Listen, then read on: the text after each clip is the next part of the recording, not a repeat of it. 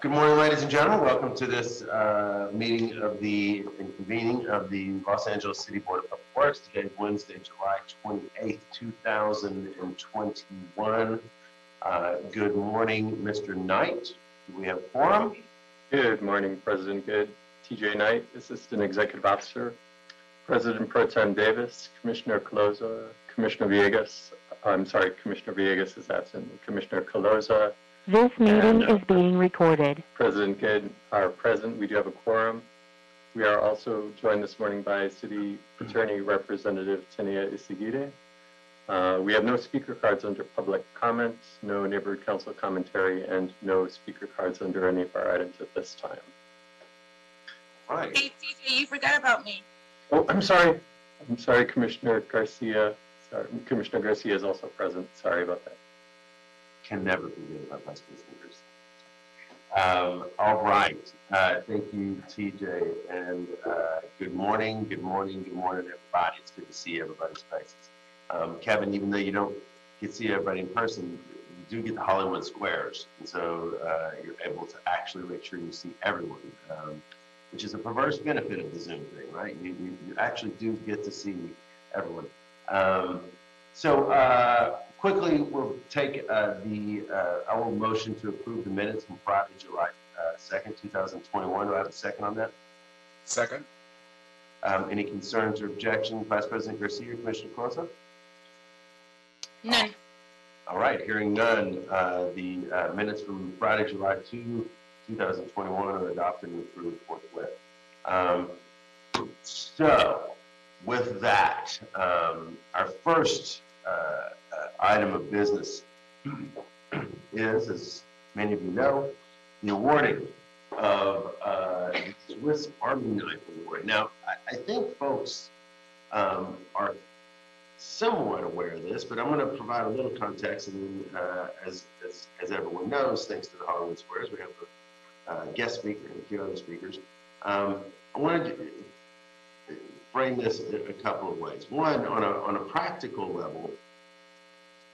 Well, actually, on a meta level, the Department of Public Works, and this has been as crystallized over the course of the last almost year and a half now, through myriad pandemics, surges, historic pandemics, new pandemics. We have watched so many folks in the Department of Public Works, many of whom are on the screen right now, just function as superstars, right? We've kept the city going. I proudly say we are the economic sustainability and opportunity engine of the city of Los Angeles. And we have continued to do that. And many folks have worn many hats and assumed many roles that they didn't anticipate, that they weren't necessarily adequately prepared for, and yet took it on. That is the nature of our work, and there are many folks in the Department of Public Works who have embodied the spirit of what this award, the Swiss Army Knife Award, is intended to be. On a practical, contextual basis, I think folks know that you should get a little bit of history. This is an award that my predecessor, former President Boomer Sooner, Kevin James, thought up, and we were on the cusp of awarding it, and then this little global quagmire consumed our world, and so there was going to be an in-person presentation of this, and everything ground to a halt. And we were close to being able to do it again in person, and as everyone knows, we moved back, reverted back for at least several weeks. And I certainly felt, and I think a lot of folks felt like we could wait no longer. We could wait no longer to highlight, celebrate, recognize, and really just lift up our inaugural recipient of the Swiss Army Knife Award, Brother Ted Allen. So what I'm going to do right now, and I'll formalize that in a bit, Ted, but to kick it off, I'm going to, even though, again, there are no pictures to memorialize his presence here, there is this award. And I'm going to give it, there are pictures of him, Kevin. I'm going to hand it over to Kevin, the virtual gavel, to say a few words about the award and about Ted. Thank you, President Good, and it's great to see all of you today on this beautiful Wednesday morning. A special hello to my former colleagues on the Board of Public Works, Commissioners Davis, Caloza, and Garcia, and please tell Commissioner Villegas I said hello. Ted Allen, congratulations. Thank you for the great work that you've done and continue to do over the course of your career at the City of Los Angeles on behalf of all of our amazing residents and all the folks that work in Los Angeles and pass through Los Angeles for your amazing work. As President Good mentioned, we came up with the Swiss Army Knife Award a couple of years ago, almost, well, a year and a half ago, and wanted to, it was all prepared. We have this really cool plaque that I was able to see when we were still in person before the pandemic. And the pandemic hit and we kind of put everything on hold. And then, of course, the opportunity arose again, as Greg mentioned, when we looked like we were going to be back in person. And here we are again. And we're not going to wait any longer. And there are a couple of reasons I think that we should not wait any longer. One, it's just time to recognize Ted for all of his great work. And two, I think there are amazing public works employees and team members in every bureau that deserve this award. And so we need to start now so that that others can receive it in the future, because we have so many folks in the department that are efficient and reliable when it comes to numerous areas of importance. And just because of, let me just share a little bit about the symbolism of the Swiss Army knife in the naming of this. It is efficient. It's there are different sizes that you can purchase, but they all have these really interesting pieces and of different size and scope and breadth of expertise and use in life. And so when I thought over the years of, as my time at Public Works was coming to a close, when I thought about the work that I had specifically asked Ted to do in a number of different areas, working within Public Works and with other city departments. And not, it's about Ted Allen today, of course, but there were a number of people that, depending on the bureau that we were working with, have been so reliable and have stood out in so many ways in collaboration and cooperation and just the symmetry that I think that the Swiss Army knife provides. It's someone that you can go to if you have no idea where to start. And Ted, I think that you've embodied that role at the Bureau of Engineering for us at the Board of Public Works and in my tenure. And I just wanted to say thank you. I thought this would be an enjoyable way to do it. It was a symbolic way to do it, and it's a really cool trophy. I like cool trophies, and I think it's a really cool trophy that you can use however you want, or put it on eBay if you want. But either way, it is a token of our appreciation from the Board of Public Works, and my appreciation as the former president of the Board of Public Works for all of the cooperation, collaboration.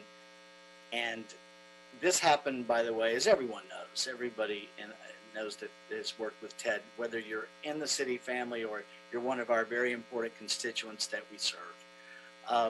It doesn't matter what day of the week it is.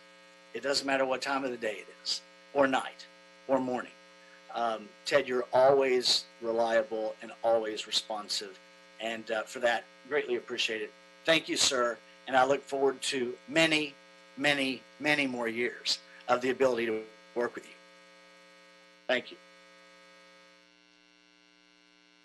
Hey, Greg, do you have the, oh, excuse me, President Good. Do you have the language of that? Not to put you on the spot. I do. I was going to read it later. Would you like me to read it? No, I think you can read it whenever you want. I'm gonna do this here in a sec. Okay. But thank you. And our next speaker, I would just say one quick thing about, which is. And I have one thing to add. Go ahead. Okay. I know one of the true testaments to the quality of one's work, leadership, etc., is frankly the trust with which their boss treats them and empowers them. And I know, I mean, there are examples of this throughout the Department of Public Works. I know a few folks more trusted by their boss to take care of business than Ted, and with the trust of Gary Lee Moore. And so our city engineer, of course, is with us. And so Gary, take it away. Can I just say one more thing, Gary? I'm sorry to step on Greg's. Everybody forget what this was like? I'm sorry. I also want to say thank you to Julie Allen too. Julie, thank you for your work with us in the work that we did with Ted. And I know that it's an amazing partnership at the Allen household. And thank you for being here, and thank you for your willingness to share Ted with us and to share your time with the city too, and all that work that we did. With that, I'll won't go back to Greg Good. I will introduce our city engineer, Greg Moore. Gary Moore. Hey, President Good, thank you for the introduction, President Good. Gary Lee Moore. Thank you, President Good, and the other guy. You're welcome. I think his name's Kevin somebody. Yeah, and I let him into our meeting, and I don't know, I know, it's a tough crowd. Hey, Ted Allen, Deputy City Engineer, you're joined this morning. We're so pleased that you're being recognized, and we have many of your colleagues from the Executive Division is here, your direct reports, and of course, your family is also here. And I was looking at my Swiss Army knife, and I have 5 functions. And I wish I could use 5 of them, okay? I only have 5. I looked it up, and there's actually the biggest Swiss Army knife has 83 functions. And I think that describes Ted Allen. If, I aspire to get to 5, and Ted's at 83. And I think that really talks about him. When the pandemic hit, the Bureau of Engineering, we were able to pivot quickly because of Ted's commitment and always pushing us in technology and the Bureau of Engineering. Ted's an outstanding knowledge across so many fields of engineering because wherever he worked, he put in the time and the effort to go and learn the subject in a manner that took beyond 8 to 5. He took it home, he studied. And so, as former President James said, you could call Ted and he knew where to go because he's always taken that extra initiative to go and learn. Besides being an outstanding engineer, in his spare time of not raising 2 children, he also learned programming. And that's an artistry. I know our Chief Deputy City Engineer, Deborah Weintraub's on here, who's an architect, and I've always admired architects for their artistic abilities, but they know so much. And I think Ted is an artist when it comes to programming. The ability to see the landscape and to see how it comes together is just a skill that very few have. He's a visionary who comes outside the city. Right now in Build LA, which is talking about unifying all of the services that the city provides to constituents when they want to build in the city of LA. Ted's really leading that effort in a very large piece. And because of this ability to integrate technology and practicability, being able to make it a practical solution. And two last things I want to say is Ted's a mentor. Ted has a way of explaining things and making you feel like you understand, even though he's at level 100 and I'm at level 1, and Ted just makes you feel never intimidated when he explains things to you, and he lets you ask questions. Even if you ask him 3 times, he has the same patience to answer them 3 times like it was the first time, and I so much appreciate that. And lastly, Ted's just a nice person. Ted, we just enjoy working with you and being with you on a daily basis, and so appreciative of this award, and all of us here applaud you on this, and well done, Ted. Thank you. And someday you can teach me how to use the 5 of them, so thank you, on my Swiss Army knives. Thank you, Ted. Thank you, Gary. Commissioners, I want to give you the opportunity to weigh in on the Swiss Army family, by the way. It's what we should have thought about. Vice President Garcia. Thank you, and good morning to everyone. I'll be quick because I know there's a lot of folks here, but Ted, I also did look up also the Swiss Army knife, and I just wanted to get a general definition of what that meant. I mean, I know my husband has a Swiss Army knife here, so I know how he uses it in different ways. But it said jack of all trades, which made me think that is Ted. Ted is the jack of all trades, and I just have to say thank you. Thank you for being so unique in your style, and thank you for really going back to Gary, what just said, is making us feel like we understand what you're saying and what you're doing. Even though probably your side of things are super complicated, but on our side, it was just like, oh, it's peachy. Ted got it. So I just have to say that that's very unique. And the other thing about you, Ted, is that you always have a hawkeye view of things on any issue. And that's also very important. You not only just see it through an engineering way or through the Bureau of Engineering, but you see it through the city, through the public, through the constituency, through how this is going to make everything better in the different ways that we can come up with a solution that works for everyone. And that is a unique and very impressive ability and way of being that you have, Ted. So I enjoy working with you since the first day. Thank you for always making me feel very welcomed and like if I knew what I'm doing in engineering as well. So thank you for that. And also, to your lovely family, I could only imagine what type of conversation you guys have at dinner. I'm sure they're all engineering type of conversations, but congratulations. I know you're raising a good family. I know you are, just because that's the way that you are and that you carry yourself. So congratulations on that. And I enjoy knowing that we had similar childhoods, growing up and playing in the street and watching our lights go out at the same time. So thank you, because I could see where it all led to. So Ted, enjoy your Swiss Army knife. I hope you have a real one that you can mess with and that you carry with at times, because they are very handy. And we hope to keep you for many, many more years here at Public Works.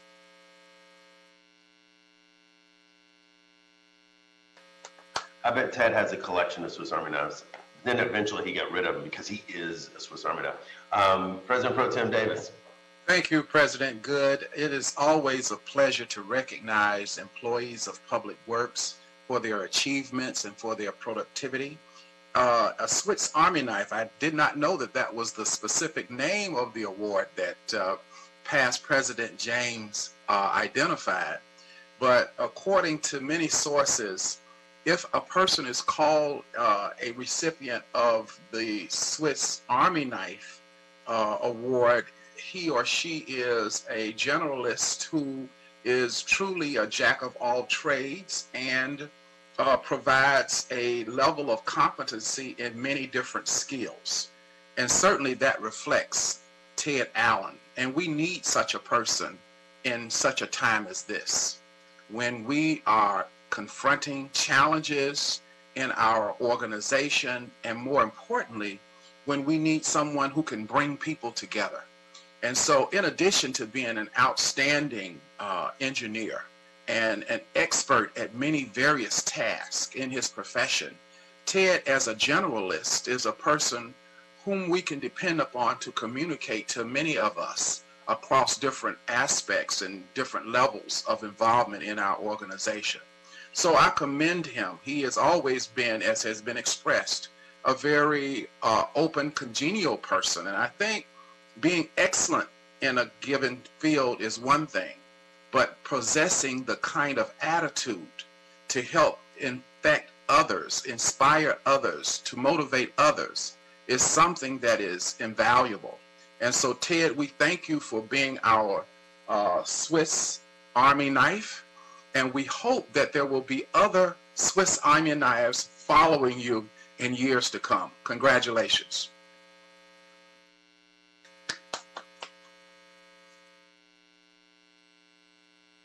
Thank you, President Pro Tem Davis. Commissioner Colosa. Thank you, President Good, and thank you to former President Kevin James for recognizing talent, right? Recognizing Ted Allen and for the service that he's given to the city.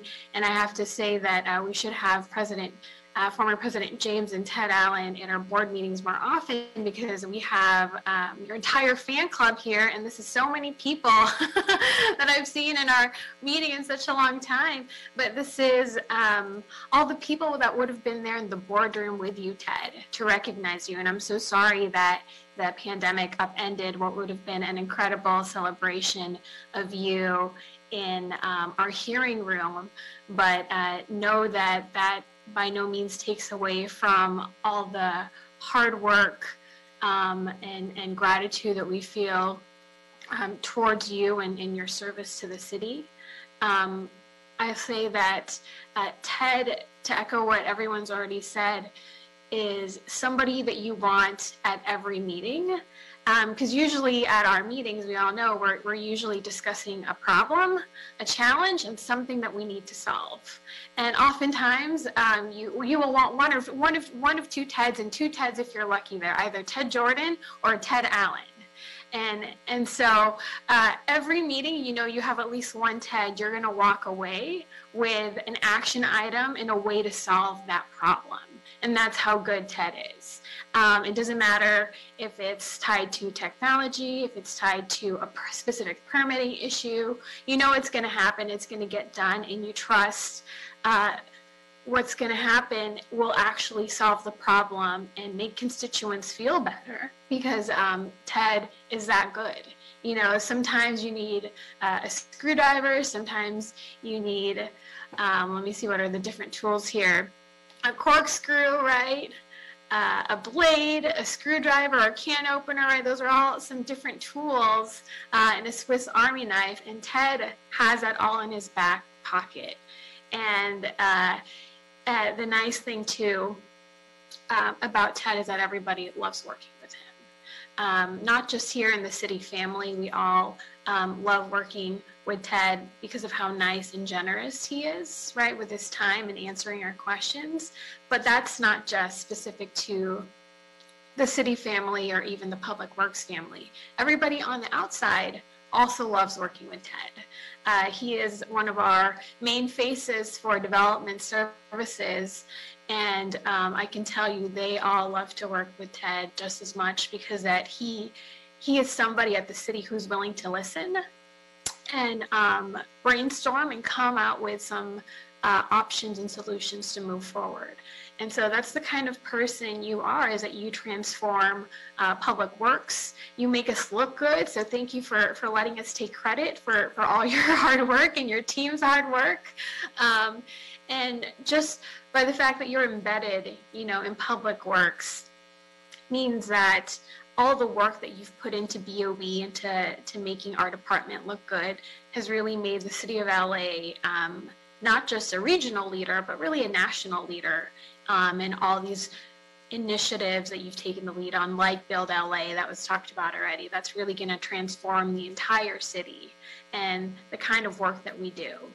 And so I just thank you, Ted, for being our champion. And I know that you're inspiring so many people at BOE and within our entire department to really look at their job and not be confined by that, right? To know that you can step in and play a role and go that extra mile and help your colleagues, right? Not just because you need to, but because you want to and you feel like it's the right thing to do. And I feel like in addition to you being such a technician, that's another quality that separates you, is the fact that you really truly care about your job and you truly care about helping others. And so congratulations, Ted. We're also proud of you, and shout out to Julie, the other Swiss Army knife, who probably has 100 functions on her Swiss Army knife as well. So you are the power couple of public works. So congratulations, Ted, and we're also proud of you.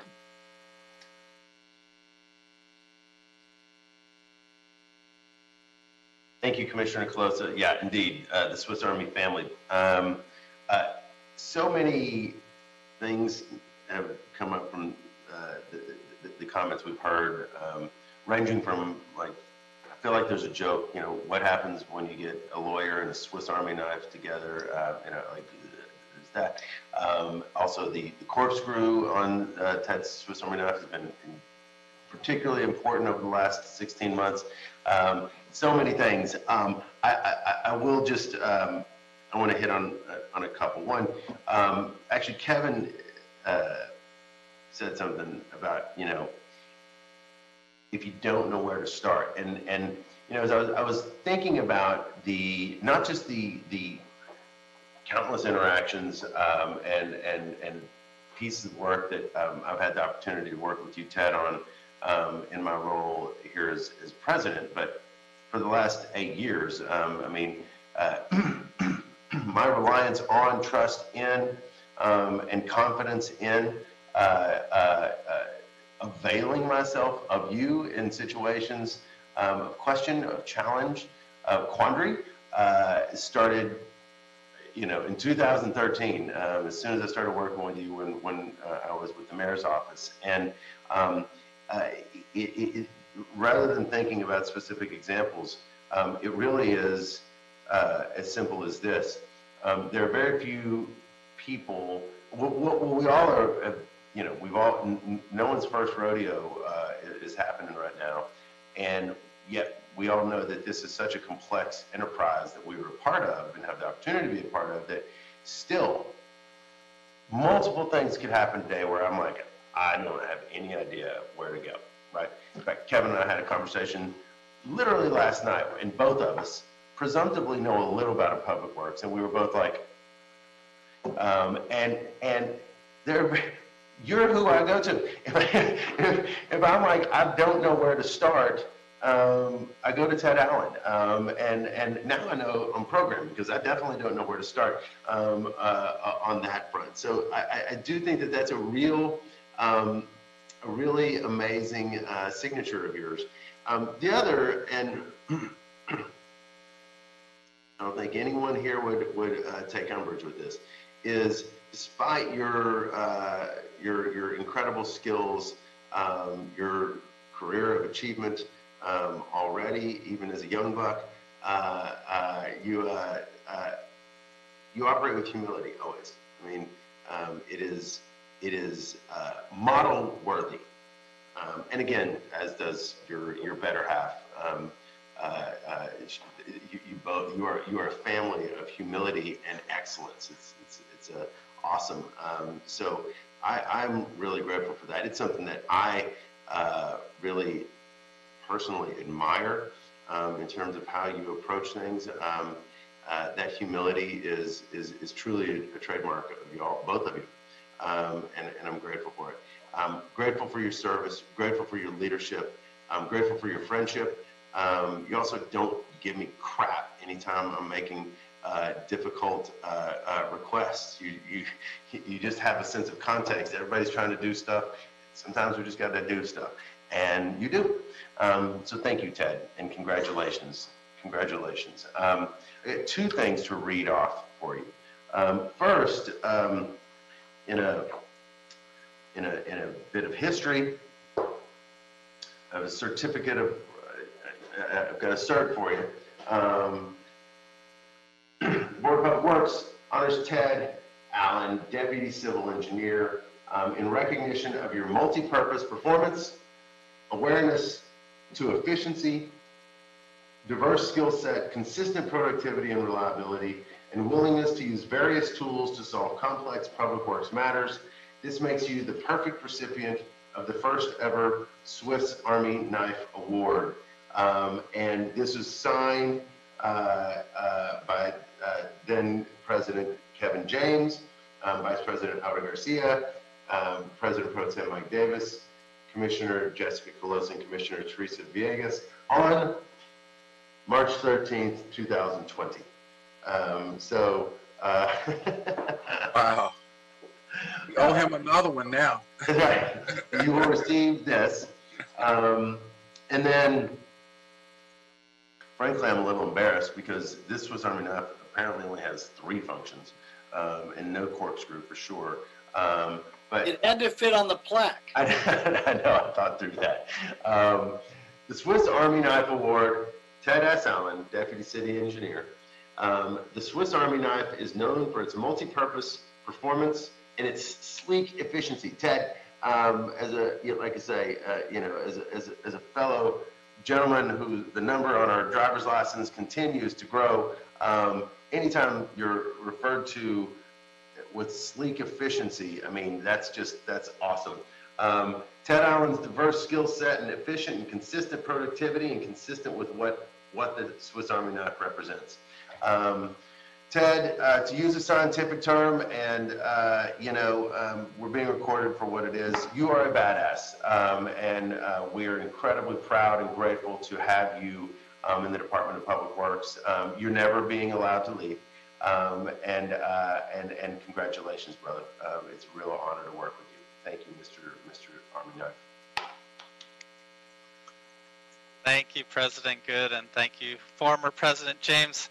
It's hard to get used to calling you Kevin, but someday I'll do it, I guess. And to all the board and Gary, thanks everyone. A lot of you will probably be surprised by this because I talk so much, but I'm actually pretty introverted by nature, so it's a little uncomfortable to be the center of attention, I have to say. But I really, really appreciate this, largely because, I take my service to the city is so important to me, and I know it is to all of you as well. And so I really feel like it feels good to feel like we're making a difference in the city. And I know from working with all of you that we all do that. And I'm just so appreciative. And thank you to the board and Kevin James for this award.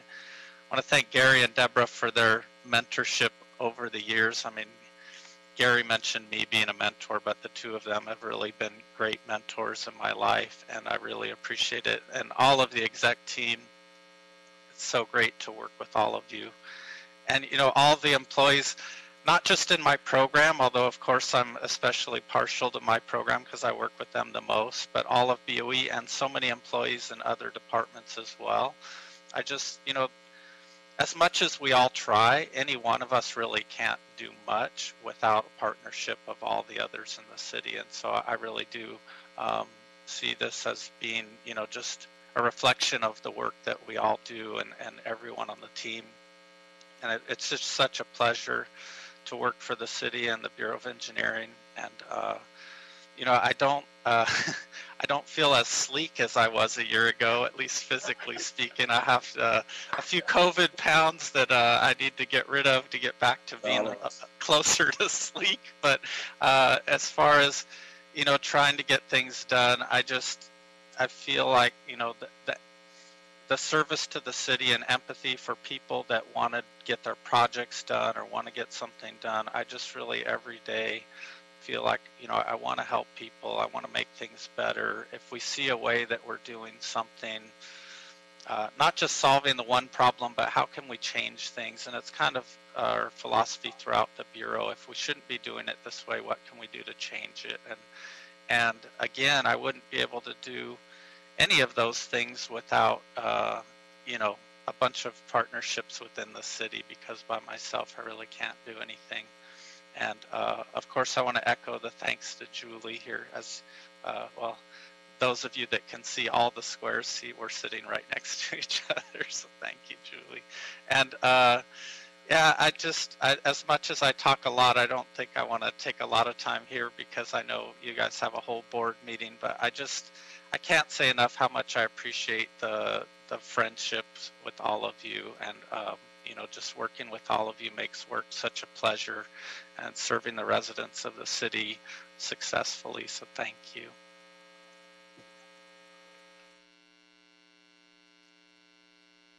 I have a COVID Zoom confession, by the way. I'm always trying to figure out the Allen's Zoom room.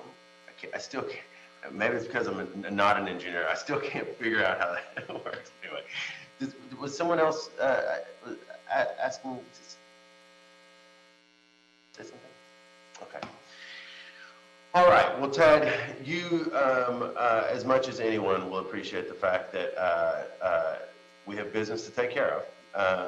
But it has been an absolute pleasure to pause and reflect on the prowess of the Allens and the Swiss Army Knife family, and use the Swiss Army Knife inaugural award winner. And Kevin, by the way, Ted, if you have a hard time calling him Kevin, offline I can share with you some other things that I call him offline. We can talk about that. Hey, Kevin, great to have you here, man. Really a pleasure, and this was a wonderful idea, and I'm glad we were able to finally bring it to fruition, however virtually. And Ted, you got some stuff to collect, and that's going to require you to come by in person and say hi. Sounds great. Congratulations, my friend. Thank you. So give him one more round of applause, and we will move on to our meeting. Thank you very much, sir. And thanks, Kevin. You're welcome to stay, brother. See you, man. Talk Thanks, to you later. everyone. All right, thank Bye. you. Bye. Bye. Thanks, Ted. All right. I believe we are up with bids, TJ. We are. Okay. I will come. Let me mask up, everybody. So, item 1. Bids were received at 10 a.m. for the following public works projects. Secondary sewer renewal program, DCON 01, DO2. Work order SZC 14008. Estimated cost $5,073,691. This is in CD 14. Project number 2 is in CD 13. This is Tiny Home Village, Westlake, 2301 West 3rd Street. Work order E1908874. Estimated cost $3,497,000. Again, this is in CD 13. And we will open it here. Good morning, TJ. Good morning, Hubert. Good morning. So for project number 1, secondary sewer renewal program, DCON 01, we have received 4 bids. The first bid is from Basilge. V is in Victor, AS. Oh, I'm sorry. The first bid that I'm reading is from Tomovich and Associates, and that is for project number 1. And the total bid amount for Tomovich and Associates is $4,521,357.80. Once again, Tomovich and Associates, $4,521,357.80. And the second bid for project number 1 is from MNR Construction Incorporated. MNR Construction Incorporated's total bid amount is $4,518,705. $4,518,705. And the next bid for project number 1 is from Basilge Incorporated, VASILJ, and their total bid amount is $3,052,705. 610 and 36 cents. 3052 610 36 cents.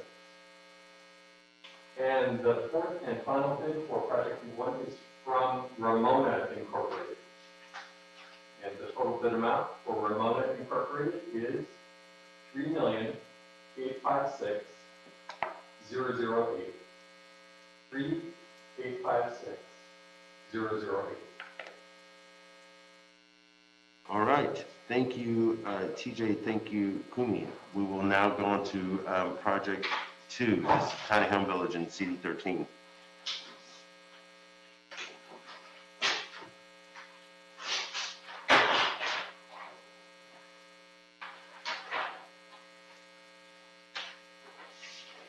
And for project number 2, the CD 13 Tiny Home Village, we've received 2 bids. The first bid is from Access Pacific, and the total bid amount is $3,058,000. 3,058,000. Okay. And the second and final bid for project number 2 is from Ford EC Incorporated.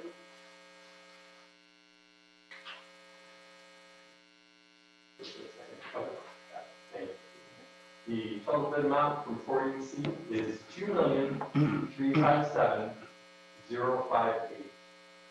2,357,058. All right.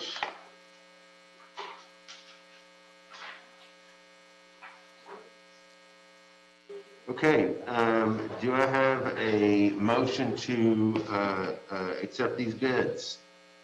So moved. Thank you, President Pro Tem Davis. Do I have a second? Second. Thank you, Vice President Garcia. Thank you, TJ and Kumi. Any objections, Commissioners or Commissioner Closa? All right, hearing none.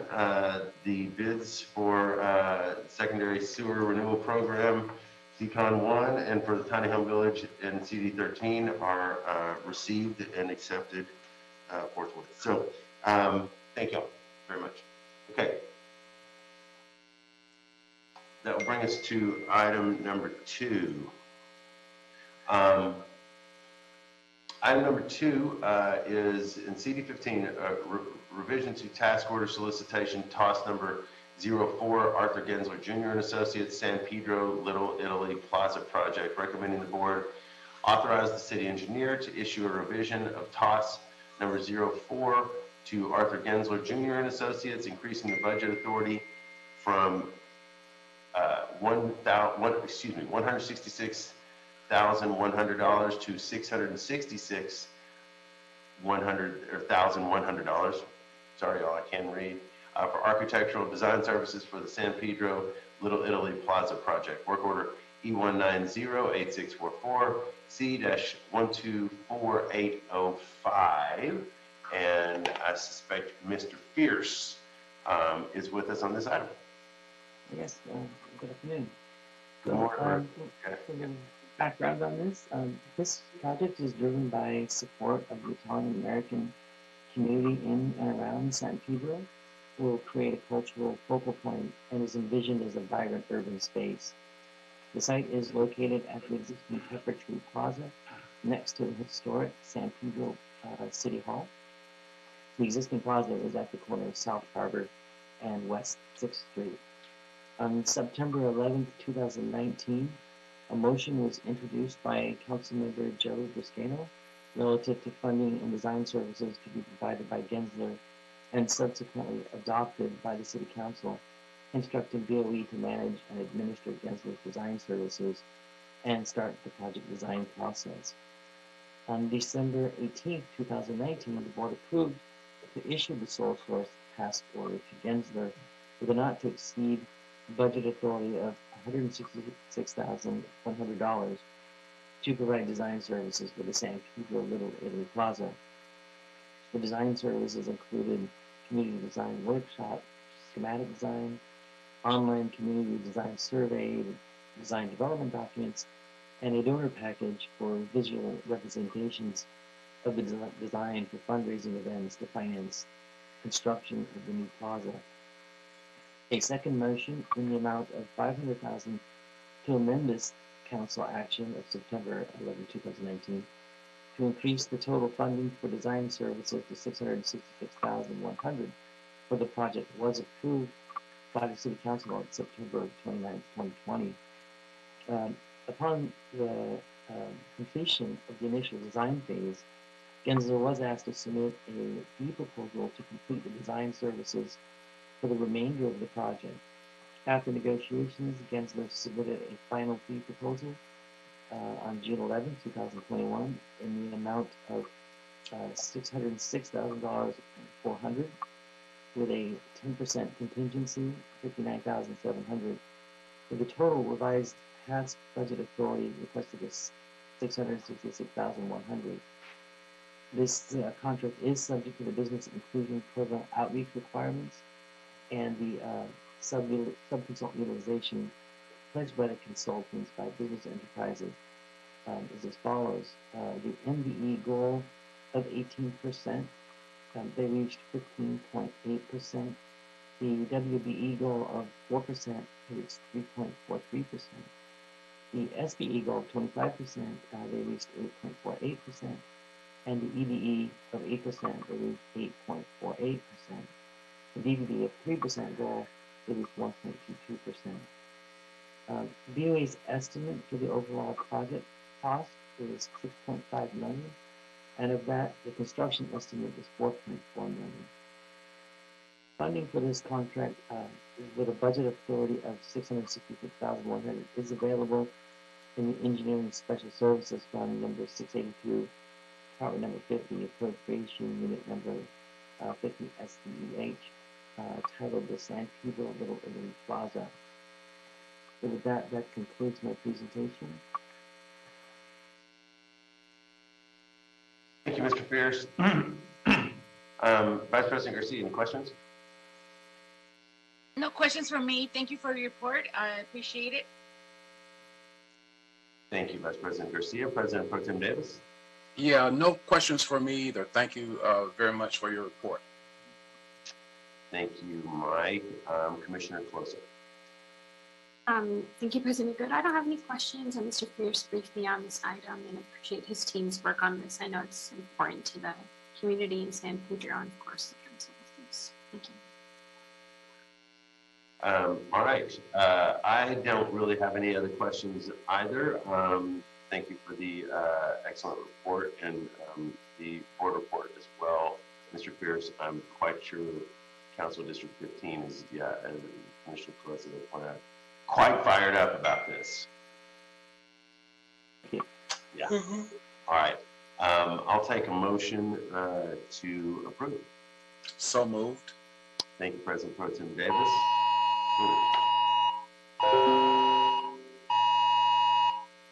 Sounds like an airport. Was that the only one who got that? That must. Are you in the office? Yes. No, everybody got that on the cell phone. Yeah, I got it. Oh, was that Ian? I didn't get it. I heard Ian's voice. Yeah. Hi, Ian. Okay. Got it. Good to know.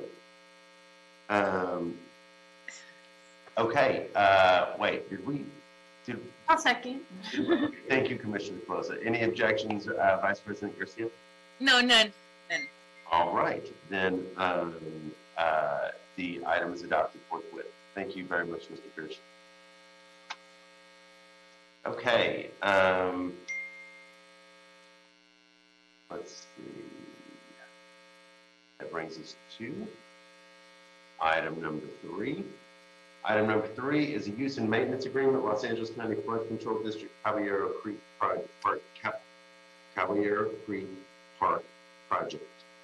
Recommend the board approve and forward this report with its transmittal to the Mayor and City Council to authorize the President or 2 members of the Board of Public Works and the Director of the Bureau of Sanitation or designee to execute the proposed use and maintenance agreement between the Los Angeles County Flood Control District and the Bureau of Sanitation for the Caballero Creek Park project.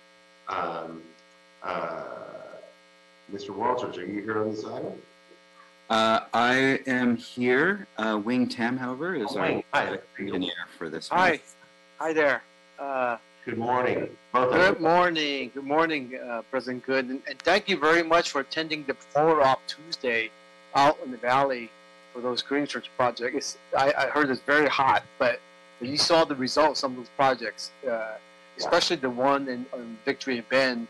Talking to the owner, they say they don't have that much flooding to deal with in that corner ever since we put in some of those facilities. So anyway, thank you very much for attending. Okay. My name's Wing Tam from Sanitation, and good morning, President Good, Commissioners, Assistant Executive Officer, City Attorney, and the City Board Representatives. I'm here to give you seek your consideration for a use and maintenance agreement between LA County and LA Sanitation for the Cow Creek project. And this agreement is needed in order to obtain a permit with the county to allow us to construct the project.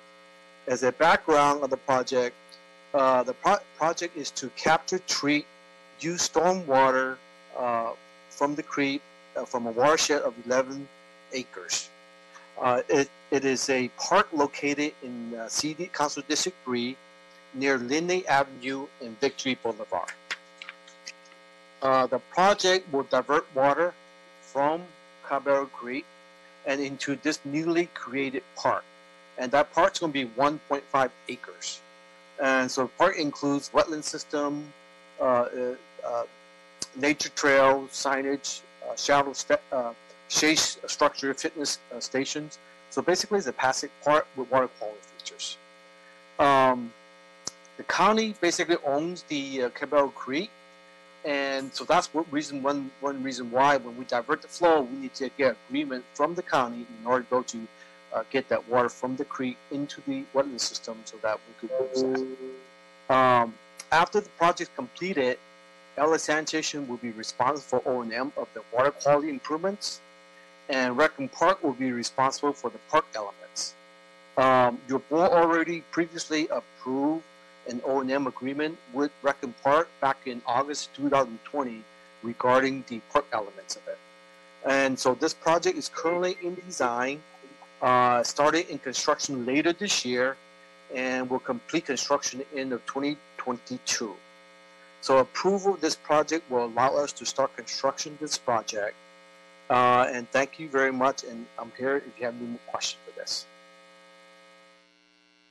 Thank you, Wing. Vice President Garcia, any questions? No questions for me. You did a really thorough job on explaining everything that has to do around this. It's an MOU, right? And a maintenance agreement? Correct. Thank you very much for your time, Mr. Tam. Thank you, Vice President Garcia. Commissioner Coloso? Thank you, President Good. Nice to see you, Mr. Tam. Hi. From us. And thank you for your briefing on this, for the update on this maintenance agreement. Just process-wise, so I can understand. So what's before us, of course, is just the maintenance agreement, but then LA will come back to us to actually share what the actual cost and budget of maintaining this would be.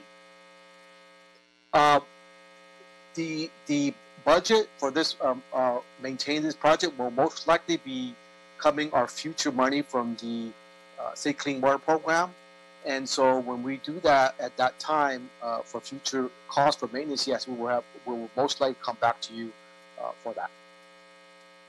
Do you all have an estimate of how much it would cost to maintain this, since you're all tasked for that responsibility? Right, not at this point right now, because the project's still in design. So once the final design is done, part of that requirement is that we will look at and evaluate and come up with a cost estimate for O&M, including the O&M manuals and all that. So that's when we start looking at the cost of that. So we anticipate the construction will complete in 2022. So before the projects get constructed, we will have a O&M manual, and then we will have an idea of what the cost would be. So we want this maintenance agreement in place before we calculate the O&M costs. Right. This is part of the what they call the LA County permit system. Because Cabell Creek is an LA County owned facility, and we're diverting flow from that creek. They would want us to have a use agreement with them in order to get a permit to allow us to construct in the creek. Thanks for explaining that. I just wanted to understand process-wise what this is actually cost to LA Sound operations, since we're putting, you're taking on a lot of work is what I'm saying. Correct. You're absolutely right. You're absolutely right. I want to make sure that we're all budgeting for it accordingly in your operation. So I look forward to hearing future updates on that. But I don't think. Actually, one last question, and this is essentially this maintenance agreement is in, in perpetuity, right? Like there's no expiration date. Actually, this agreement is for 30 years. 30. And then there's an option before that to renew with the county. Got it. Okay. And that's typical, the 30-year period for maintenance before kind of revisiting what's necessary? Correct. Because the county could only have agreement up to 30 years. They won't allow anything more than that. Okay. That's helpful. And then the oversight of it is joint city-county, or is it mostly county since it's their land?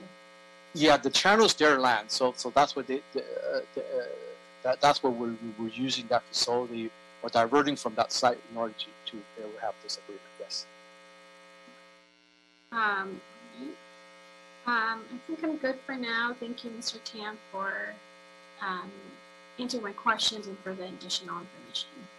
Okay, thank you. Thank you, Commissioner Calosa. President Pro Tem Davis. Yes, thank you so much, Mr. President. Mr. Tan, I wanted to better understand the whole issue of time as it relates to this project. You mentioned that we are collaborating with the county, and then we have to obviously do the work on their property, right? What do you anticipate in terms of time that it will be before you're able to engage in that work? Okay, so we're talking about design being completed by the next 3 months or so. Okay. And so we're looking at construction starting sometime at the end of this year, and it's going to take about a year to finish the construction. So it'll be that's what time frame we're talking about. Okay, so this motion gives you the opportunity to begin the process. Correct. It allows us to get a permit from the county so that we can construct in their facility. Gotcha. Okay, thank you so much. Appreciate it.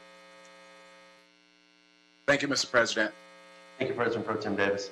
My only question, Wing, may I echo Commissioner Calosa's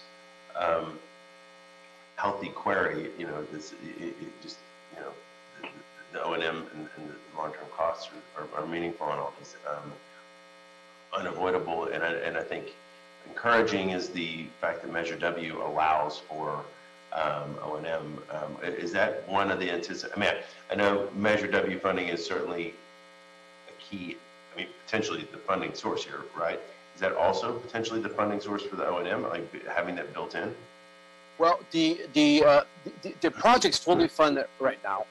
And so we're anticipating the Measure W funding will provide for this O&M. We just need to program it in, and like Commissioner Calosa said, budget that into a future fiscal year for this O&M from the State Clean Water Program.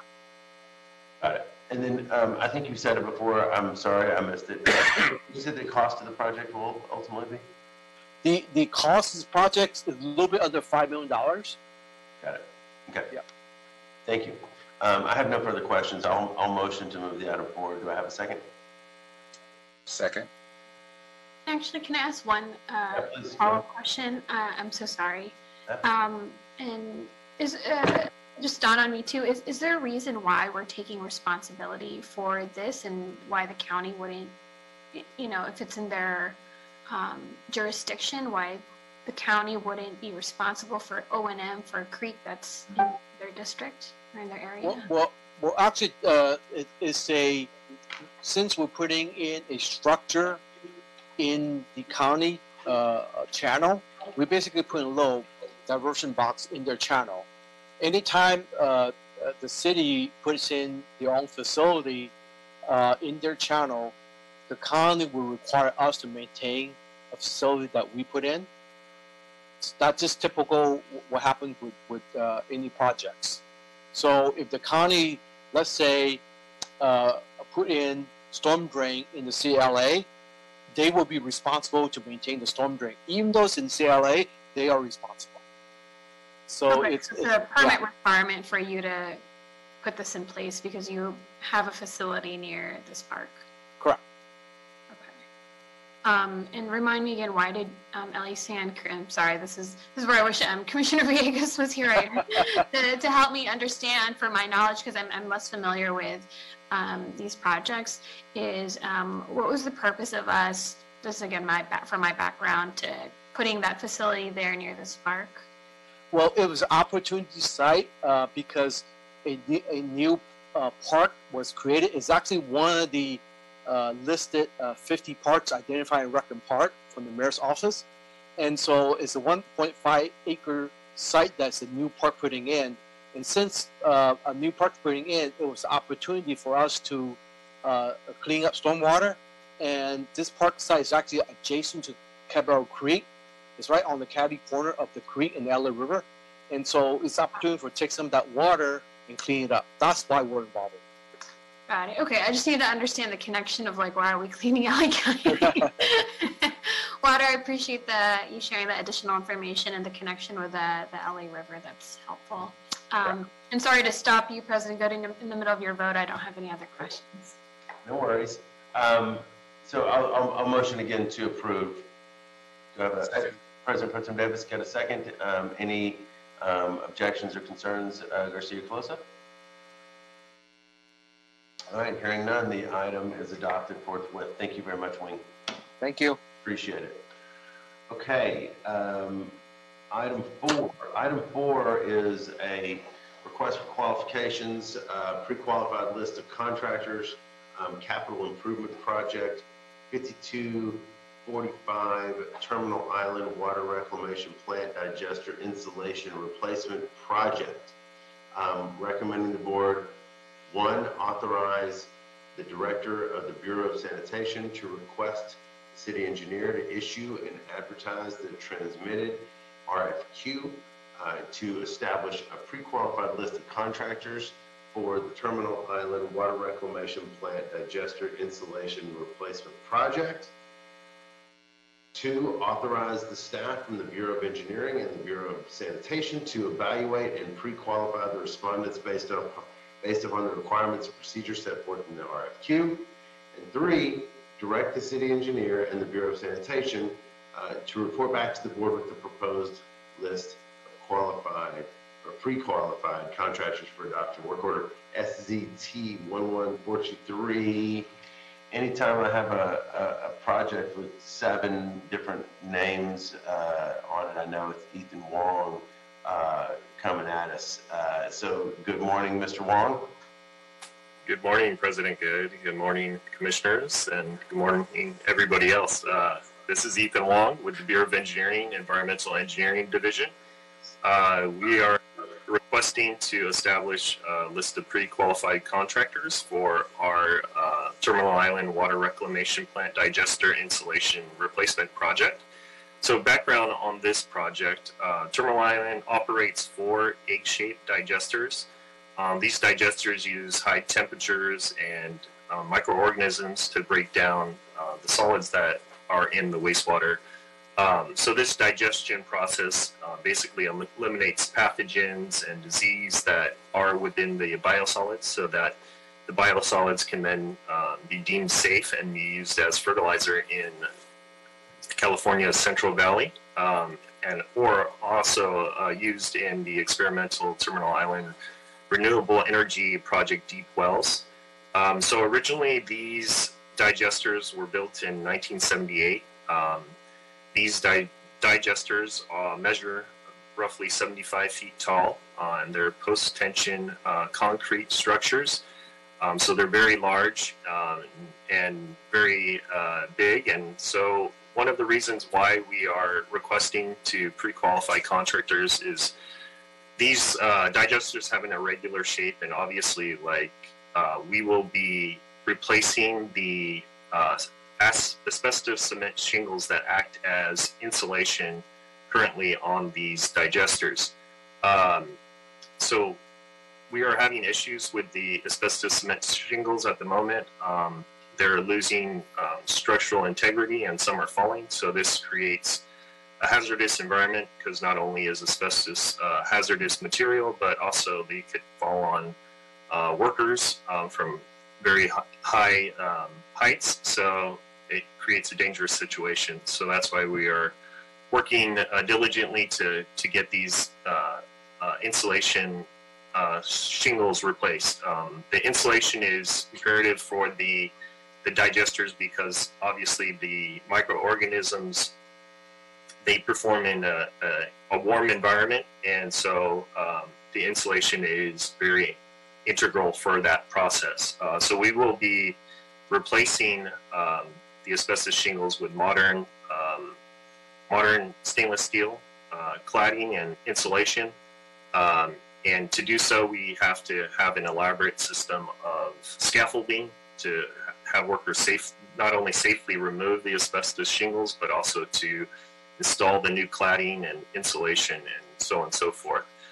We will also, as part of this process, have architectural lighting that will illuminate the digesters at night, which is also a specialty part of the scope of the project. So because of these reasons, we are requesting to pre-qualify contractors to bid on this project. This board report is just to establish or send out a request for qualifications or an RFQ to interested contractors so that we can establish this pre-qualified list. And then subsequent to this, we will come back to the board to actually bid the project to the 4 highest qualified pre-qualified contractors that are established because of this request for qualifications. That pretty much sums up my report, and I'd be happy to answer any questions about this.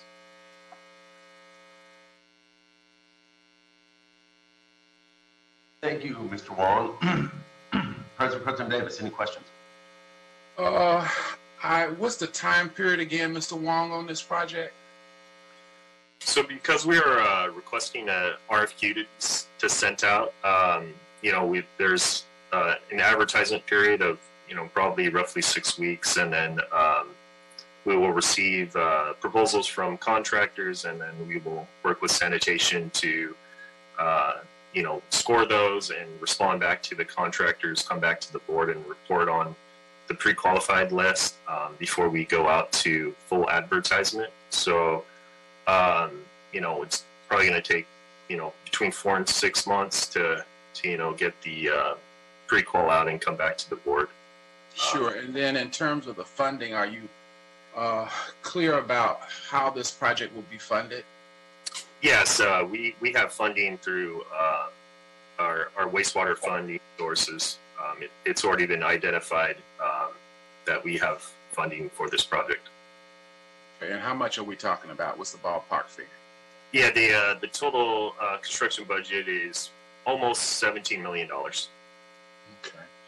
And so it'll be locally funded through the bond money, you said?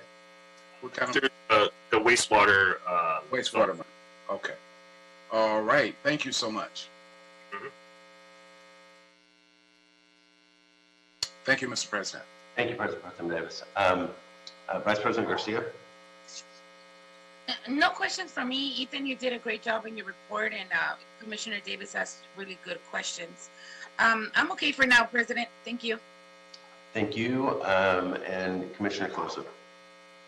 Thank you, President Good. I don't have any questions for Mr. Wong. He briefed me on this item, and look forward to driving by these digesters and seeing them lit up.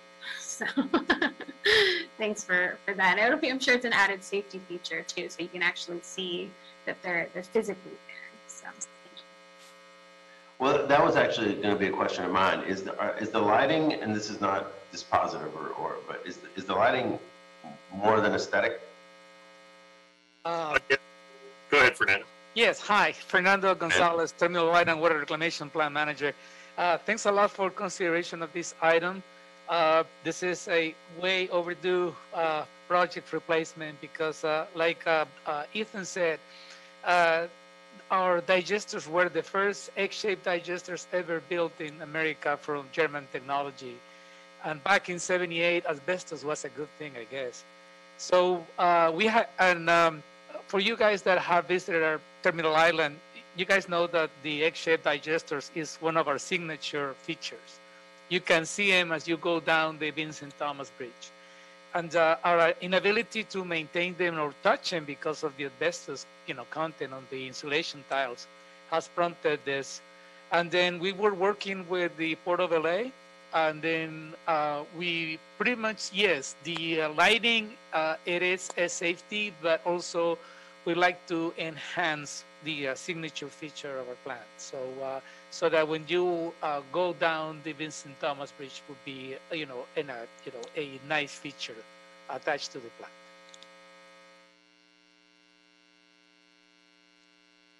And this would be paid for from SEM?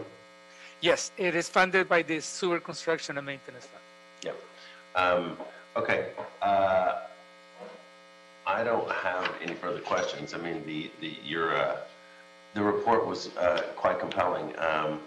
Not so exciting to have 10-pound pieces of asbestos roofing falling down all over the place.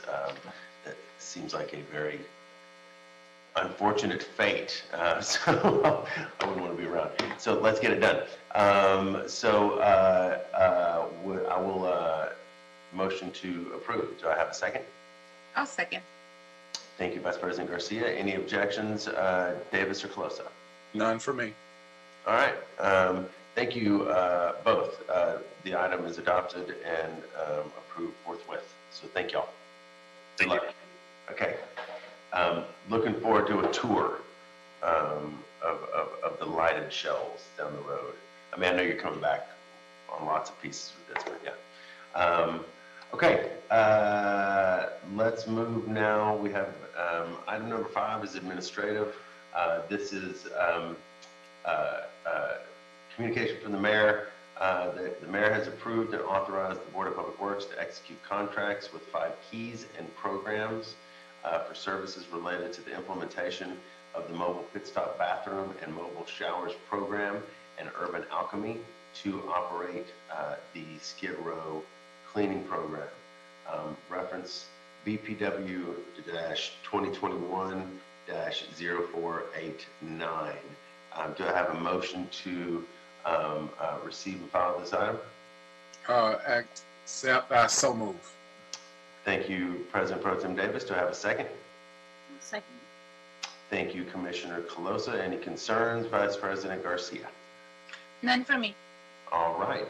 Hearing no concerns or objections, item number 5 is received and filed. Thank you very much. And Mr. Orozco, I think that you did your work. Thanks. All right, folks, let's move to item 6.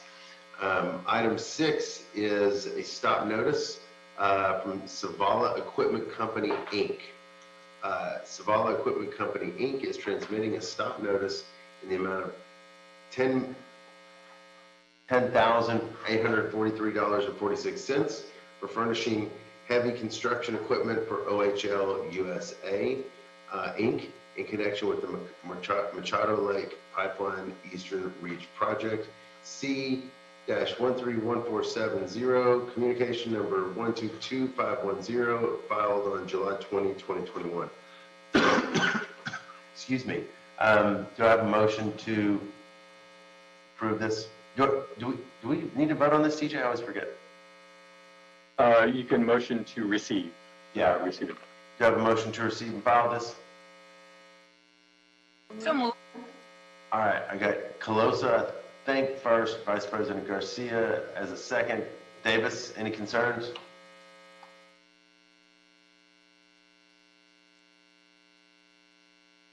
I will take that as none. So the item is approved and adopted forthwith. Item 7, release of stop payment notice.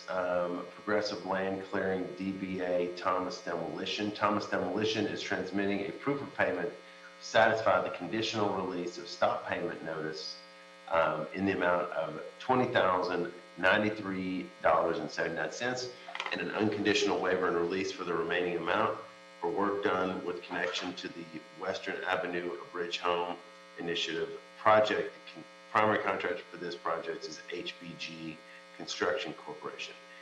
C-133317, communication number 122511, filed on July 23, 2021.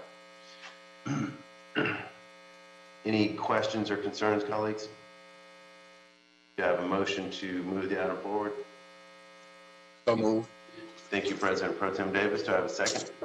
I'll second. Thank you, Vice President Garcia. Any concerns or objections, Commissioner Colosa? All right, hearing none, the item is adopted forthwith. Thank you, folks. That brings us to Ian Monte, who's been with us, and item 8 is going to give us the status of the project labor agreements in Public Works. Good morning, Ian. Good morning. How are you, commissioners? Good.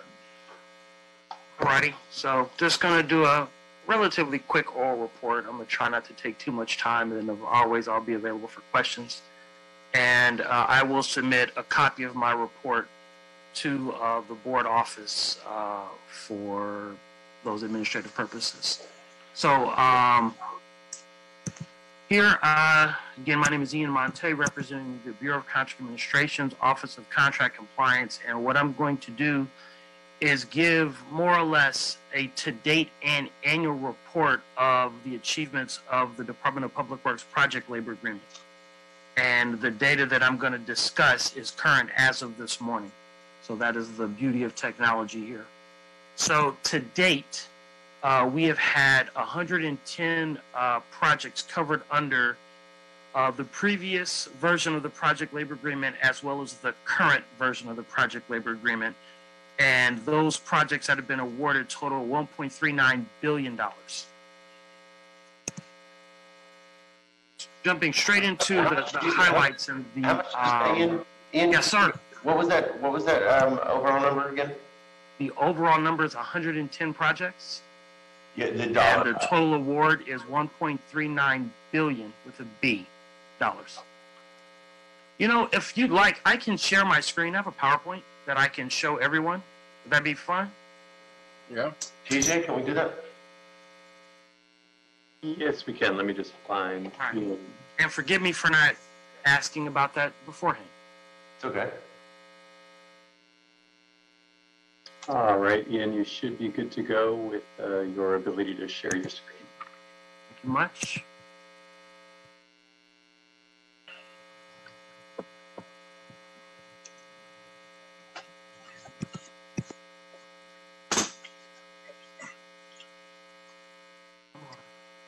We can see this, correct? Yes, we can see. Yes. Yes. All right, perfect. So again, 110 projects totaling $1.39 billion total award. So want to jump straight into the highlights of the project labor agreement in terms of the achievements that we have. So what you see is a dashboard, and it has our total number of project hours as well as the percentages as it relates to how the targeted hiring of the PLA has been achieved. But I want to go just a touch deeper than what's on the screen here. So as you see, the total number of work hours performed on all of those 110 PLA projects as of this morning, July 28, 2021, is 4,939,301.43 hours. Of that, the local hours performed is 1,860,7 hours, 0.39 hours, excuse me. So let me do that one more time. 1,860,70.39 hours, and that represents that 38% that you see on your far left box with local hours. But staying with the local hours, I do want to talk about the number of workers because this is important as well. So the total number of workers that have performed those 4.9 million hours is 19,037 workers. Of that number, 5,490 workers are local. But that's significant because the local number of worker compared to the total number of workers is 29%. So what you have is 29% of the workers that are Angelenos have performed 38% of the work. That's awesome.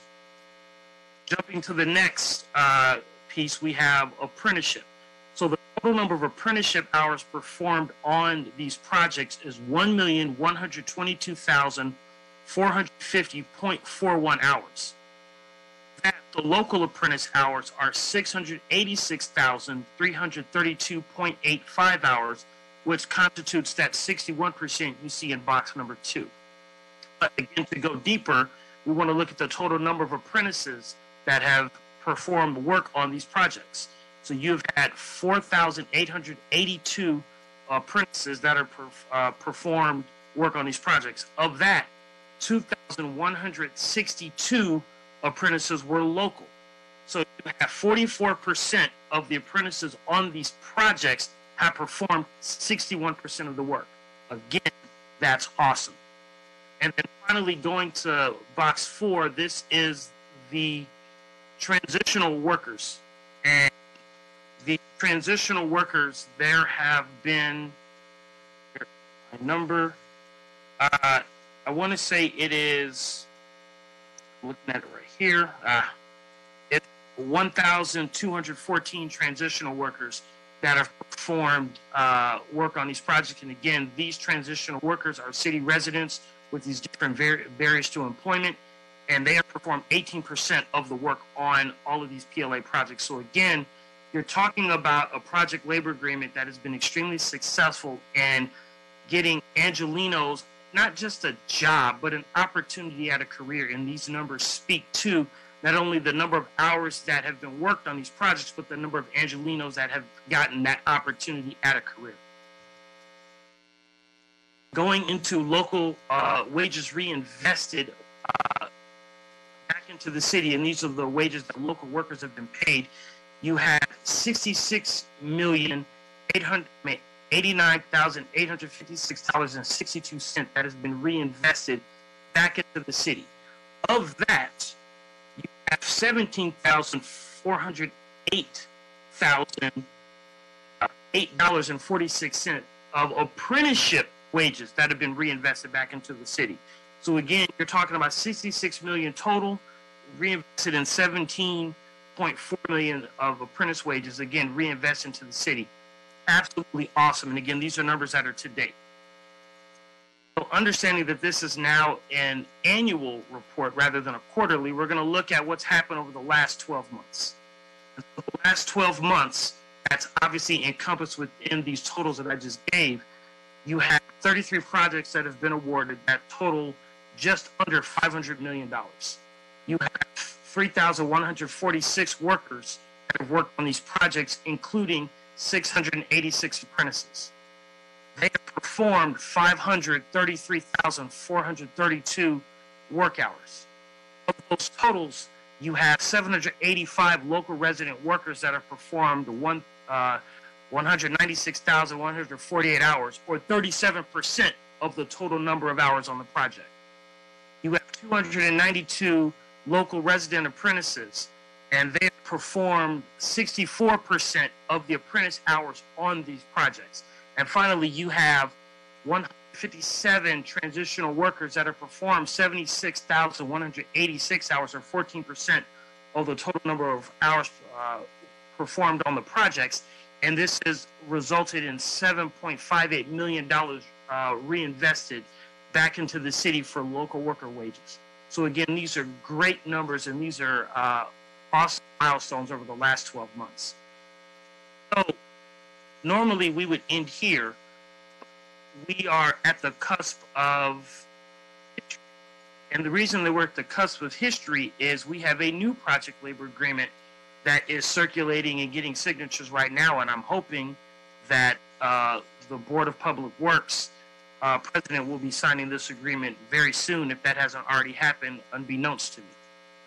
So I wanted to talk about a little bit of this new PLA that will be encompassed in future reportings. So I want to talk about some key additions and some preservations.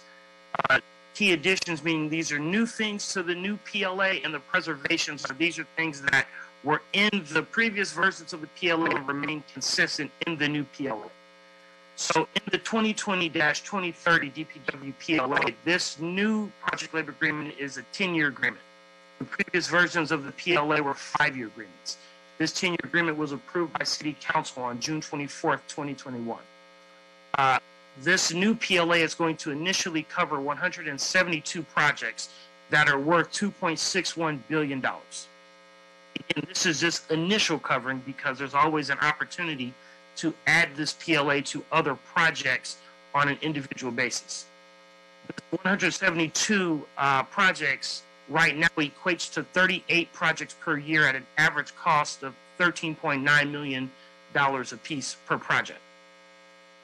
At the end of year 4 of the PLA, what is going to be allowed, and it's written into the PLA, is we're going to be able to go back and refresh the covered project list, because right now the covered projects that we have listed as Exhibit E of the new PLA only goes to the very beginning of 2026. And I want to say it's only 2 projects.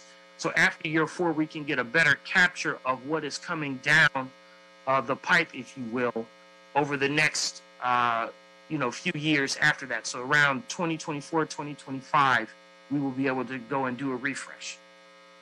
There are now 124 local zip codes that are within the PLA that constitutes local hire, and that's an increase of 17 zip codes, or 14% of the total zip codes from the previous version of the PLA. There is Executive Directive number 27 language, and that speaks to racial equity in city business and whatnot, and this includes contracts. So there's ED 27 language within the agreement's preamble. And finally, there is, in addition to the transitional worker criteria, where it's going to include city resident multi-core craft curriculum, otherwise known as MC3 graduates. And what the MC3 is, it's the Los Angeles and Orange County Building and Construction Trades pre-apprenticeship course curriculum. And so again, those that are city residents that graduate from these MC3 programs, they would be considered transitional workers on this new PLA. Preservations as it relates to what is exactly the same from previous versions of this new PLA is we have preserved the target hiring requirements of the at least 30% of the project hours to be performed by local residents, at least 50% or half of the apprenticeship hours are to be performed by local resident apprentices, and finally the 10% or more of all of the project hours are to be performed by those transitional workers. So that remains. The apprenticeship utilization requirements that are consistent with the California Labor Code also remain. Veteran status, homelessness, criminal justice history remain the first priority for all transitional worker criteria. The PLA has maintained the no strike, no work slowdown / stoppage and dispute resolution language within it. And finally, there are core workforce provisions that allow all contractors, regardless of size or affiliation, to utilize those key core members of their workforce without necessarily having to forego them to utilize a union labor fully. So these are the additions and preservations of the new PLA. And so with that, that concludes my report, and I am certainly available for questions. Thank you very much.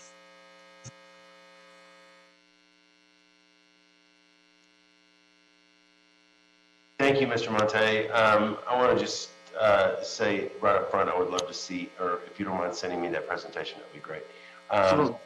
Thank you. Colleagues, do you have questions and or comments?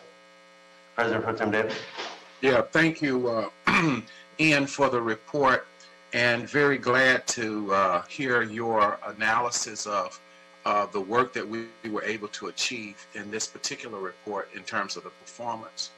In terms of the transitional workers that we have been able to include, I would like to have a clearer picture in terms of where we are as far as hiring individuals from areas of the city that have been underrepresented in our data in terms of employment, particularly also those who come from the economically hardship areas.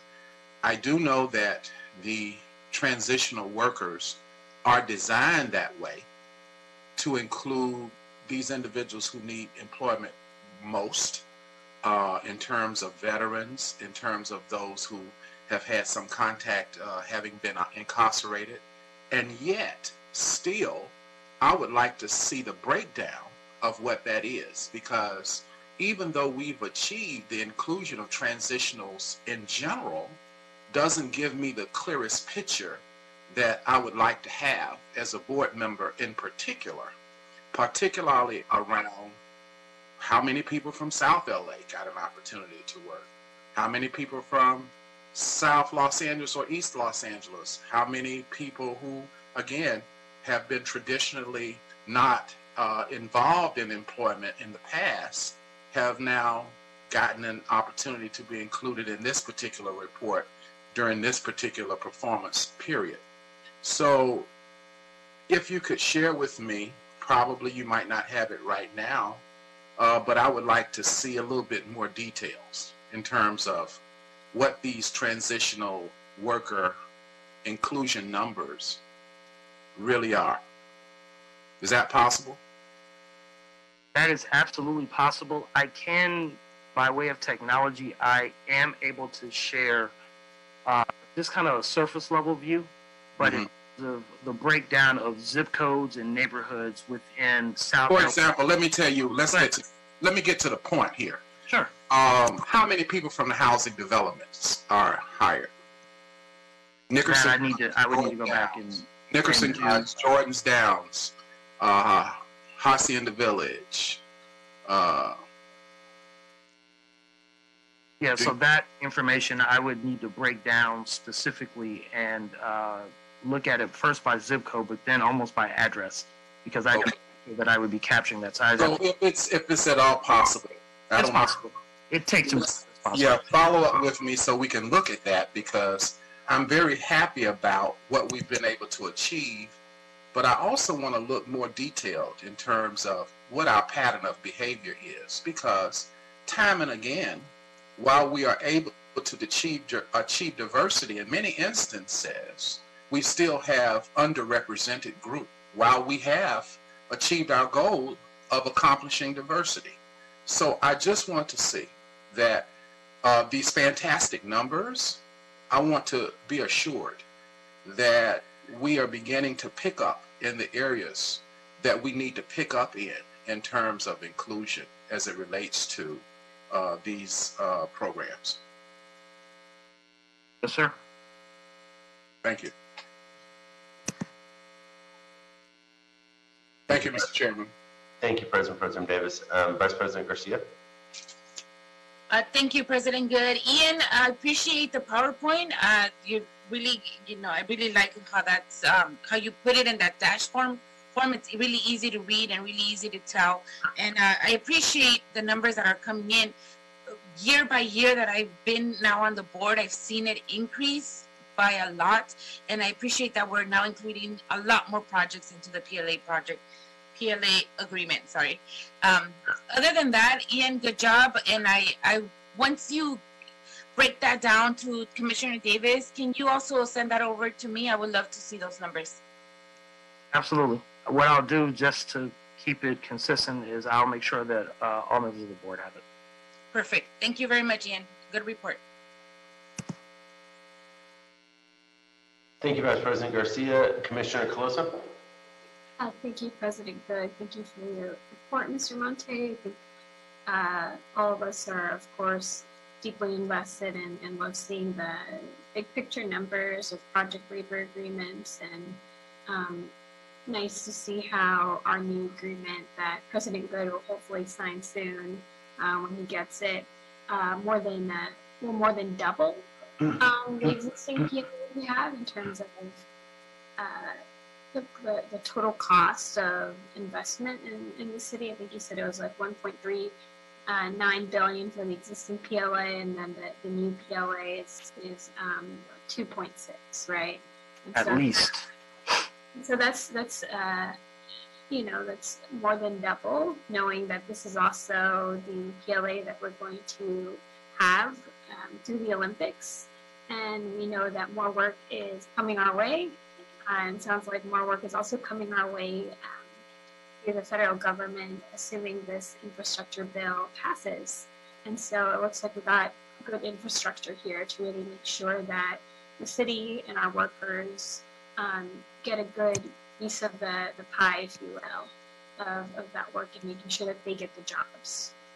The questions that I had, and I know you didn't share it here, I was wondering if there's any changes to the metrics that BCA is collecting to kind of add on to Commissioner Davis already mentioned. I agree with his sentiments, and I would like to see maybe some more micro or disaggregated data for some of these statistics. I think that'll be really important to understanding where there's opportunities, especially with around hiring and any additional outreach that we can do, because there's a lot more that we can provide for our residents if we see that there's a gap somewhere. And so for me, I know Commissioner Davis was talking about zip codes and, you know, geographic parts of the area for me. And you know where I'm already going, because I talk to you about this all the time, is I really want to make sure that we increase our female hires. And I know that's not in your presentation, but I would just love to know a little bit more about if there's any changes in the metrics that we're collecting. I know we've already gone through this as it relates to the PLA, so I'm not going to belabor that. We've had a much bigger discussion on that, but I'm just curious if we're changing anything about how we're collecting the data, so that when you get a phone call from me or from Commissioner Davis and we say, we want to see, you know, data points on, you know, gender, on race and ethnicity, like what's possible when we, with this new PLA. So, you are correct, and for those that aren't aware, the PLA does not have specific metrics as it relates to particular demographics of individuals, based on sex, gender, race, color, et cetera, et cetera, et cetera. But that doesn't preclude us from asking questions, just based on the preamble and whatnot. Not so much of, you know, how many did you hire and da-da-da-da-da, but more so, what are you doing to the preamble of all of the existing PLAs and the new PLA does speak to the hiring of various individuals, which does include women. So it's something that there needs to be some sort of an effort to do. In terms of what's being captured, one of the things, and it's a beautiful thing, and I want to tip the cap to BCA's systems personnel, is we have multiple dashboards that allows anyone on a daily basis to look at the different metrics. And this includes a demographic dashboard that we have right now. And so for any given project or projects, or however you want to look at it, we have the ability to look at various components. We can look at zip code. We can't necessarily drill down as far deep down as a neighborhood like Commissioner Davis asked for, but we can look at certainly zip code. I can look at female hiring right now. In fact, as of this morning, the total number of females that are working on all of the PLA projects, past and present, is 247. And broken down, I know that laborers constitutes the largest trade that females are employed. There's 84 of those females working as laborers. Operating engineers is second. There's 45 female operating engineers to date. Electricians is third. There's 31 of those. And it also tells me the different contractors that thus far have hired female workers by head count. And it doesn't mean that other contractors are deficient there. It just means that these are the top 10. And the dashboard allows us to look at that same metric through a lot of other different ways, including wages that have been paid. So the ability to look at this information is there, and we are only limited by our creativity and unfortunately sometimes time. But certainly there, and what we can do as we continue to move forward and continue to evolve is take a look at how we're doing our dashboards, especially with this new PLA, and say, okay, what are new ways that we want to see this information presented? Not just so that BCA is armed or even the contractors armed, but the community is armed as well, so they understand exactly what the city is doing to help provide them opportunities. And certainly your constituents would be able to look and speak to the successes and the challenges that they see and the opportunities that they believe exist. So I think that's exactly where we can go with this. Thank you for that additional information, Mr. Monte. And I know we took a break. We had our listening session to really look at how do we promote more work and jobs and careers for women in construction and the building trades. We took a pause on it because of COVID-19. Yeah, a pause, huh? We did take a pause because we... Year and a half pause, but it's all good. Yeah, but on that specific initiative, but I will say that I will reconvene us soon to really look at that piece because there's so much opportunity here. And with a new PLA that's going to be in place, even with the potential infrastructure bill, I want to make sure that women in construction, just as much as men, have at least an equal opportunity to apply and be competitive for these jobs. And so I know there's more outreach that we can do with respect to that. And so I say that out loud so that all the bureaus and the representatives here can also put on your thinking caps when you see things come across your desk, where there could be more opportunity for outreach or engagement with specific communities, not just related to women, but for all communities of color, that's something that we all, put at top of our mind. So, but I appreciate seeing the big picture numbers. Mr. Monte, always super impressive, and just proud of your work, and of course, John Weimer for his leadership on these PLAs, and of course, our union partners. So, thank you. Absolutely, thank you.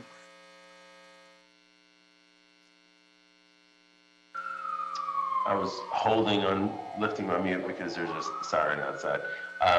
Yeah, thank you, Mr. Monte, for the presentation, and thanks for the discussion, President Pro Tem Davis and Commissioner Closa. I think, look, it is it probably does make sense, and Ian, I'm hearing you in terms of, I mean, you're never not willing to figure out ways to do the work, and as we prepare to launch into a new 10-year agreement, I think it would be of merit and worthy of a little bit of time, and feel free to also say to us it's actually a lot of time, but to get a little more scalpel like with these numbers, and I think that's actually really important for BCA. I think that's very important for the board. I think it's important for our union partners. It's important for everybody. It's just going to help us. I think Jessica said it. It's going to help us know where we need to do more work, where we need to buckle down with our contracting partners, where we need to buckle down with the unions or with the trades. So I think it might even be worth you looking into how we could do that and how to sort of build out that dashboard further as we head into this new agreement. Because I certainly would be I get the challenge of neighborhoods versus zip codes, but even looking at that, and I would certainly be interested in seeing even more parsed numbers. But meanwhile, congratulations on the work that's been done. The literal shattering of goals, which is exciting to say the least, and an affirmation of the utility of the vehicle of a project labor agreement, not just to preclude work stoppages and ensure the safest, most efficient construction of projects, but also as a vehicle for opportunity. It has been the narrative of John Reamer and the narrative of you and of BCA and of this board for many years now, and those numbers actually bear that out quite clearly and in a very pronounced way. So congratulations on the great work, Ian. I'm very much looking forward to signing that new agreement, and then let's revisit how we can dig in even deeper on that data for future case making and proselytizing, quite frankly, about the value of the social value of project labor agreements. Absolutely. Great. Thank you very much, sir. Thank you. All right. Have a great day.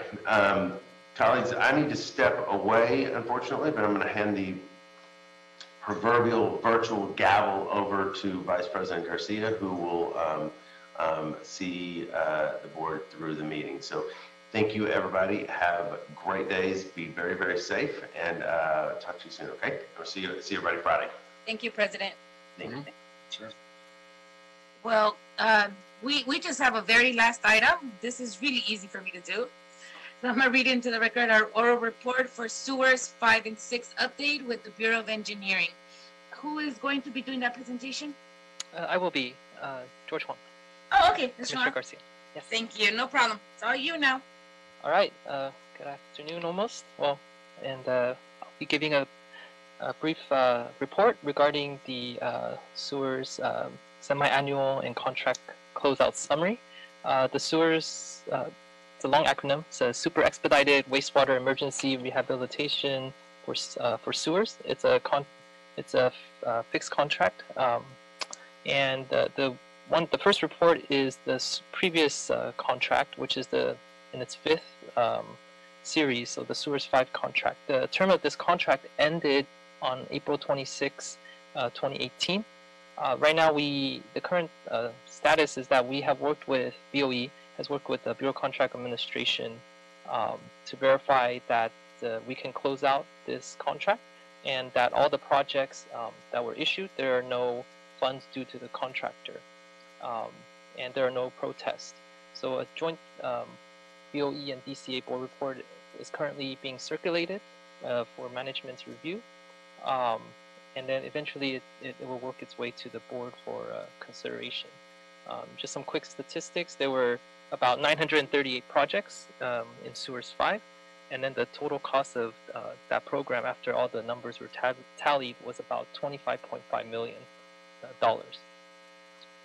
And that concludes the Sewers 5 update. Were there any questions about this one? I'll move on to the next one after. Okay, no problem. Okay. The next one is the update, the semi-annual summary update for the Sewer 6 contract. This is the current contract. It started on November 3rd of 2017, and it will expire on November 2nd of 2022 for a total of 5 years. Currently, we're into about 73% of the contract duration, and in terms of the construction orders issued, which is in our sewers world is the notice to proceed. We issued about a total of 1,032 projects to contractors. There are currently 3 contractors on this Sewer 6 contract. It's Matthew and Stewart, and MNR Construction, and Tomovich and Associates. And the total amount out of the 1,032 projects, about the construction order amount that we've issued is about $33.9 million. And then there's out of those those projects, we issued also about $2.0 million of change orders throughout the life of this current contract. And that brings a total amount issued under the Sewer 6 contract to almost about $36 million. The contract ceiling for the Sewer 6 contract is currently at $43 million, and that leaves a total of about $7 million remaining in the contract ceiling, which means that we out of the $36 million, we spend about 84% of the $43 million contract ceiling. And right now, the BOE is also working on the next contract, kind of planning ahead, which will be the Sewer 7. And right now, we do have a board report that's being circulated to advertise the request for proposals from the contractor. And then soon we'll be advertising that out and getting pre-qualifying new contractors for the next Sewer 7 contract. And with that, that concludes the report. Thank you so much, Antoine. Good report. Any questions, colleagues? Commissioner Calosa? Thank you, Vice President Garcia. I don't have any questions for Mr. Huang.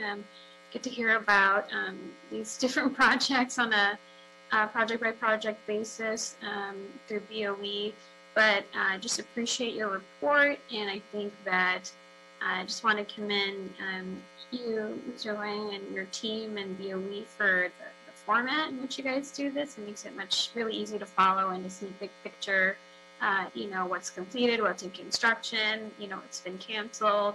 And so I just wanted to say that, but no questions from me. Thank you, Vice President Garcia. Thank you, Commissioner Calosa.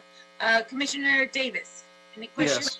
Yes, Mr. Wang, I wanted to ask in terms of the Sewers 5 and 6 update, in those projects, are those projects that are also available for collaboration with project labor agreements? I know we have them in certain projects, but are the sewer projects among those that collaborate with BCA in terms of looking at project labor agreements as it looks at how we can achieve inclusion in those areas?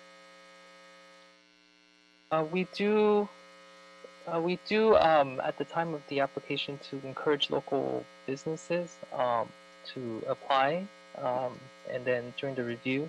In terms of project labor agreements, I think we do. Actually, I don't know the question. I can chime in here. So since this is sewers, stands for Super Expedited Wastewater Emergency Rehabilitation for Sewers, emphasis on the emergency part.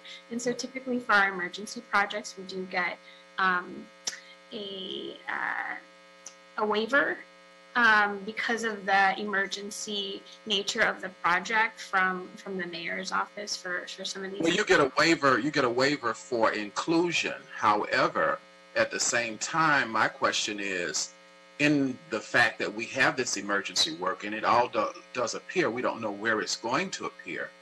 Do we utilize the opportunity we have for project labor agreement individuals, because they would be available in the union halls if we sought to use them for this work? I do agree that when we have exemptions, then we don't have to achieve inclusion. However, as we look at emergency work, we always have emergency work. We could also use, we may not be able to get a subcontractor or a small business person because we're exempt from that. At the same time, the project labor agreement gives us individual workers, not companies like small businesses. So that's why I asked the question, because I don't know if we do it or not, but it could be available. No, I think that's a great point. I'll let you go ahead and finish, Mr. Wang. Sorry for interrupting your answer. No, that's okay. No, that's fine. Oh no, I can definitely get that answer. I think we don't. I don't think we limit the contractor in terms of using the crew that they use or the labor that they select in terms of for the emergency work that we do under the sewers. But I know that we do follow, the DIR, labor rates, and I think that's something that I would kind of need to get back to you on. Okay, all right, thank you. Appreciate it. Okay, thank you. Any other questions, colleagues? Comments? Okay, it doesn't seem like we have any other questions, Mr. Wang. Thank you for your report. Appreciate it. Look forward to you coming back and updating us on all of this as always. So have a good day. Other than that, Mr. TJ Knight, are we done for today? Yes, we are, Vice President. That clears the decks. Perfect. Okay, everyone. Thank you. Have a good afternoon, a good Wednesday, and we'll see you, those that are coming back, on Friday, 10 a.m. All right. Good day, everyone. Bye-bye. Bye-bye, everybody. Bye.